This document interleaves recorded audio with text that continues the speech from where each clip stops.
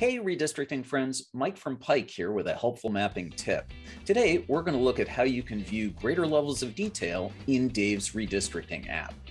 I'm going to go ahead and share my screen, and now you'll see the draft state Senate plan from the Legislative Reapportionment Commission.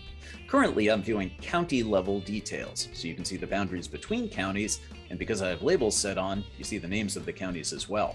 But what if I want more detail? For example, what if I want to know which towns are in these 4 divisions of Luzerne County?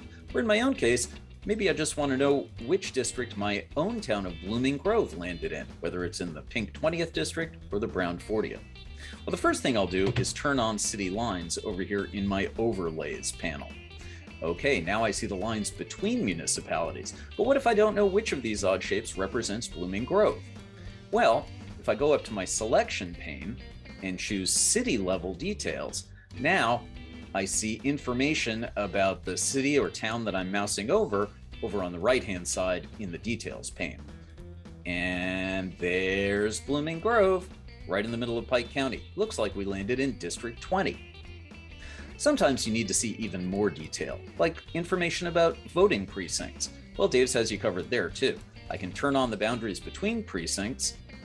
That's the spidery lines here in the heavily populated areas. And I can even view demographic details about an individual voting precinct by selecting precinct level information up here in my selection screen.